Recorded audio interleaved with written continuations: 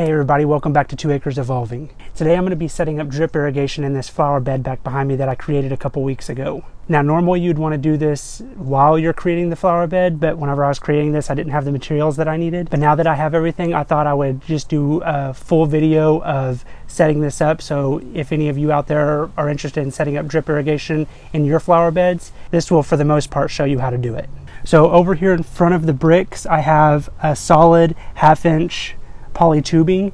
This is going to be run over to the side of my house to the water spigot, and then the three main things that I'll be using will be this solid tubing, another 1/2 inch tubing that has emitter holes every 18 inches, and I'm going to be running these along the front of the flower bed in front of the heucheras.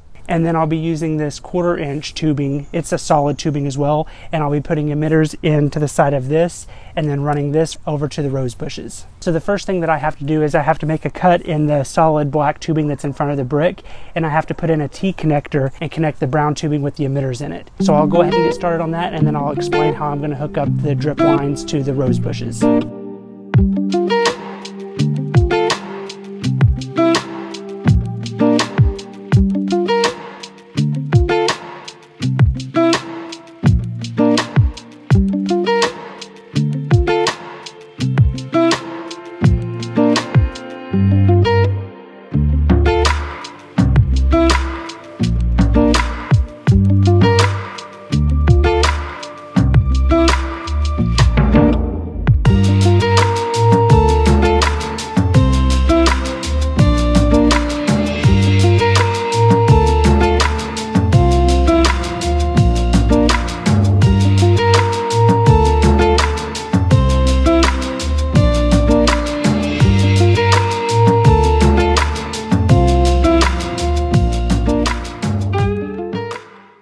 So now what I'm going to do to run drip lines to each individual rose bush, I'm going to be punching a hole in the brown tubing and putting in a 1 gallon per hour emitter, and then I'll be connecting a 1/4 inch tube to that emitter and running it over to the rose bush and staking it in.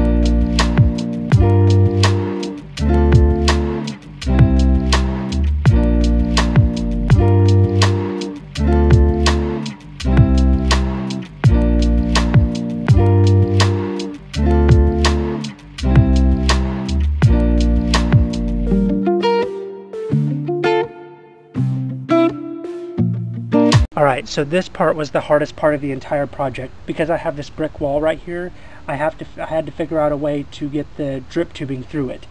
So I used 3 elbows. I used this elbow to go down, and then a second one to go over, and then a third one to connect back to the main water line. So then I should be able to just go ahead and put my bricks back in and hide all this, and it should look just fine.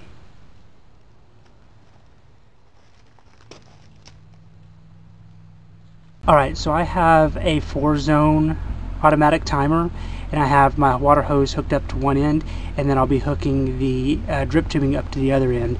So let me get it a little closer so I can show you how to do that. Okay, so there's going to be a few things that you're going to need for this.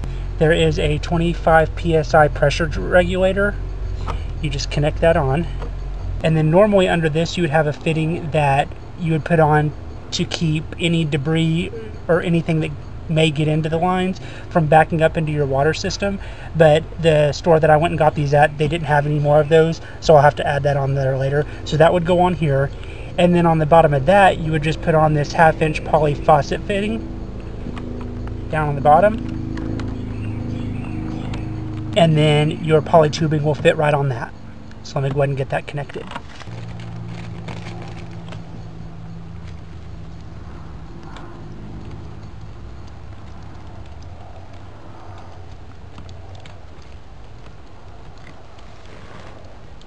Okay, and then once you got your tubing connected on there, you're good to go down here, and then I'll show you how to set up the timer.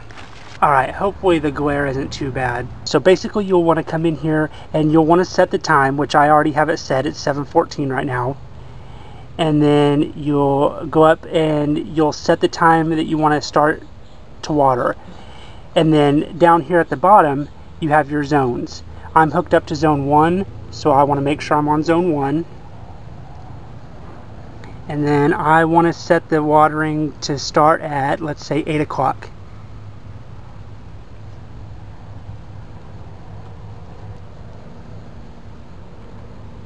So I'll switch it to 8. And then I'll move over to the next one, and it'll ask for how long. I'm going to leave it at 30 minutes. How often? I want to do it every 24 hours.